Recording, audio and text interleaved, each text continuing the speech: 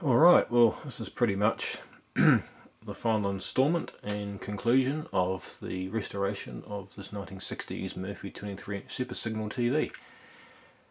Just going back through my old YouTube videos, basically it's taken me exactly a year and 1 month almost to restore this thing. So I suppose it's good things take time, I suppose. So yeah, I've cleaned all the cabinet up and everything. It's all looking quite nice indeed. Cleaned the screen and the surrounding surrounds and everything, all the plastic and all that. So yeah, no, I'm pretty happy with it. And yeah, basically another set done and restored. And yeah, I've got plenty more to do. So stay tuned for more videos at some stage in the future. All right, without further ado, I'll turn it on and you can see it going.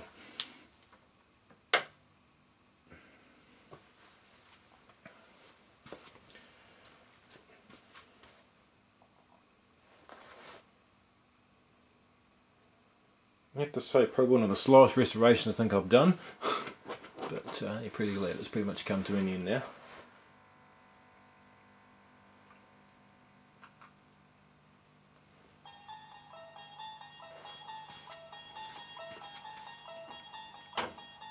You unlock this door with the key of imagination. Beyond it is another dimension. A dimension of sound, a dimension of sight, a dimension of mind. You're moving into a land of both shadow and substance, of things and ideas. You've just crossed over. I actually quite like the old Twilight Zone series. I never saw it because I wasn't alive back then, but yeah, it's quite cool watching old black and white ones.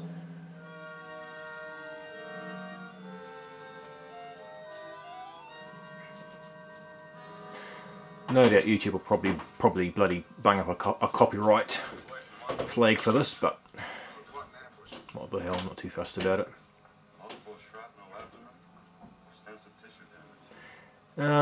You know, and considering the tube, well, the tube actually tested pretty low when I initially got the thing, but it still seems to have plenty of brightness and contrast, even considering the tube seems to, you know, still a fair bit of decent contrast and brightness. There's still a hell of a lot of life left in that tube yet, so I'm pretty happy with it.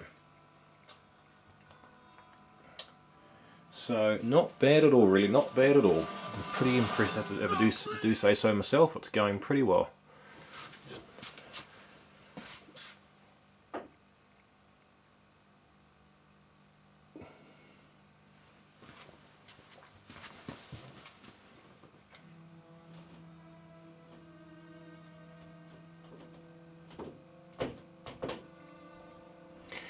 Yeah, so I've actually got I've got 2 other AWA Murphy TVs with the same chassis, so I'll get around to those at some stage. Don't know when. They're kind of buried in the depths of the room here, so with other stuff piled on top of them, so it could be a while before I get to those. But yeah, for now I'll sit back and enjoy using this one and to see how it goes.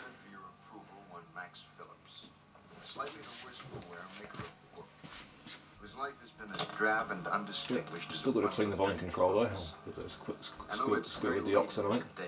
He has an errant wish that the rest of his life might be sent out to a laundry, to come back shining and clean. This to be a gift of love to a son named Pip. Mr. Max Phillips, Homo sapiens, who is soon to discover that man is not as wise as he thinks. Said lesson to be learned in the Twilight Zone.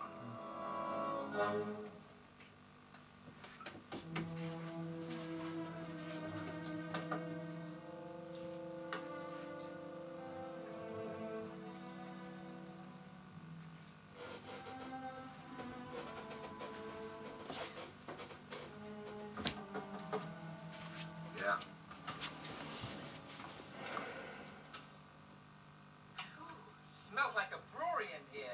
Nice, huh? Nice, no. Difficult, yes.